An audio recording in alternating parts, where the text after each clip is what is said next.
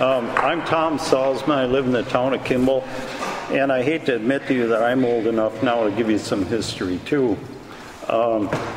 If some of you may recall, in the 1980s, there was some exploratory drilling done north of County Highway G in the town of Oma on county lands for copper and zinc.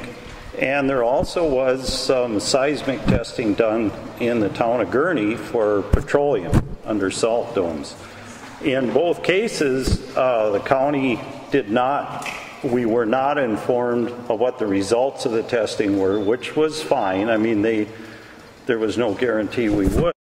But what I do recall is there was general discussion at that time among some county board members that, hey, maybe we should do something so if this happens, you know, if either of these pan out, we've got some way to deal with it. Well, in both cases, nothing happened. There was no mining, there was no oil drilling, although the results of that testing are still hanging out there. Nobody knows if they'll pop up again in the future.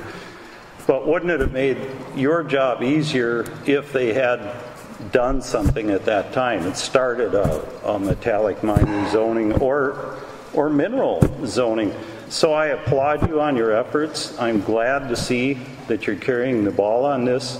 And I think I'd just like to add, I think the gentleman from Hayward had some good advice for you. And as you work on this, look well into the future. I think history has shown that this may not be the last time you hear of iron or of mining in Iron County.